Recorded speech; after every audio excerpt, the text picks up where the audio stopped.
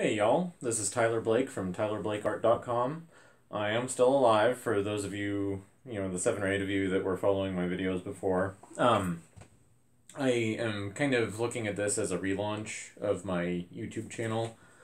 Um, I had posted about this quite a while ago, but um, I was, working on building the channel and I developed a condition called optic neuritis, where my optic nerve on my left side became inflamed and I went blind in this eye for a while.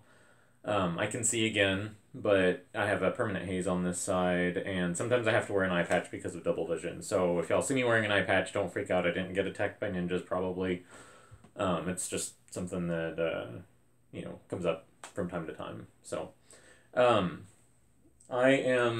this is day one for me of my undertaking of the 100 Days of Making Comics challenge that was started by Kevin Cross sometime in the past. Since he started it, he began it as a personal project, and it's grown into kind of a big thing since then. And my friend Scott O'Green at I'd Rather Be Drawing told me about it, and then I started kind of looking into it, and I thought, yeah, that is something I want to do. Up to date, I've done one little mini comic for fun, and right now I'm working on a short comic that I just started on that was written by my brother, Chad Blake, and it's called Killing Them Softly, and it's set in I guess you could call it a dark fantasy, and I'm not going to give you the whole storyline right now, but basically you take a story about what happens when you have an organized crime syndicate and you have a member who wants to branch off and start his own thing, and maybe the people he used to work with don't like that so much, so they send somebody to have a little chat with him.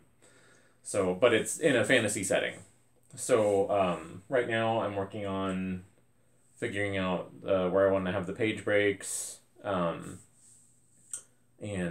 just figuring out what's going to go where on pages.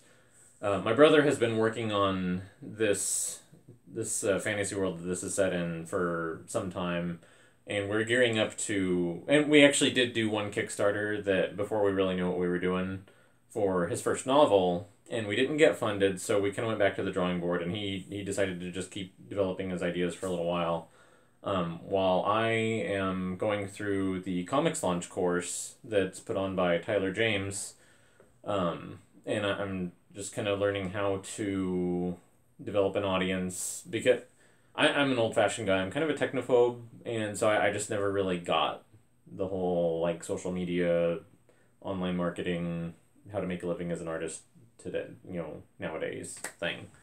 So anyways, I am figuring out page breaks, and I'll be starting on my thumbnails here pretty soon. I'm using some thumbnail templates that I got off of Scott Cirkland's website over at Cirkworks Art Labs. So, Mr. Cirkland, you rock rather hard. Yes, rather hard indeed.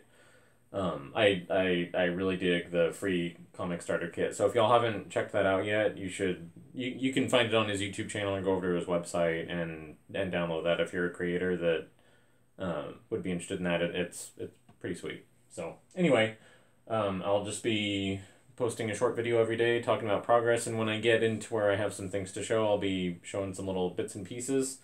And when the comic is complete, it will be available free to subscribers to my email list. My website is tylerblakeart.com, and there's a pop-up form, and there's also a landing page on there where you can sign up for the Galactic Council of Tyler Blake Art Fans. So if you want to read the comic when it's done, you can sign up there. And I'm also working on some illustrated short stories, not comics, but just short stories that have illustrations interspersed throughout. And these are like public domain classic horror stories, like The Monkey's Paw, The Facts in the Case of M. Valdemar, things like that. So anyways, I will be back here tomorrow, and I hope y'all will enjoy this, and I'm gonna go check out some other folks' 100 Days projects. See you later. Bye.